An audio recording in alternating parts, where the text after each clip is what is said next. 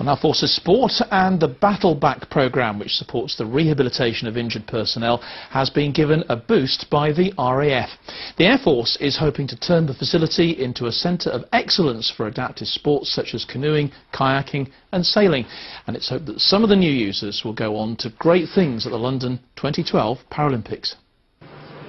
Out on the water for the first time, members of the 1st Battalion, the Royal Anglians, are being given the chance to try out some of the water sports available on this corner of the River Thames in Oxfordshire.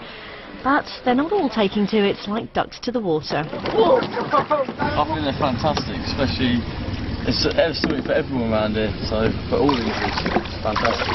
A lot of them, the injuries now are quite long term so far, so it's good to see them, like everyone, myself as well, having fun, not doing rehab all the time. In 2007, the battalion was joined by Ross Kemp for the first of his documentaries from the front line.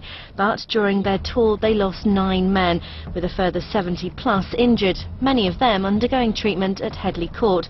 Now the facilities here are to be used as part of that rehabilitation process, offering the injured the chance to boost their confidence out on the water.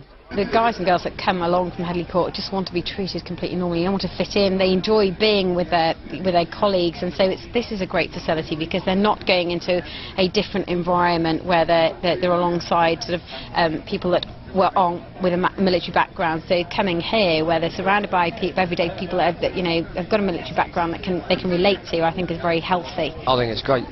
Sort of month on month you get more and more facilities that keep coming out. This is the first sort of aqua sports place I've been to yet.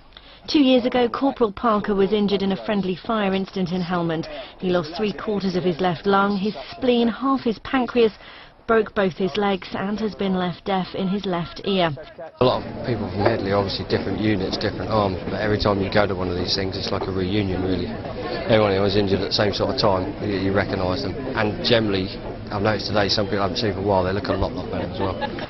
And it's hoped that come 2012 we might be seeing some of these guys taking part in the Paralympics.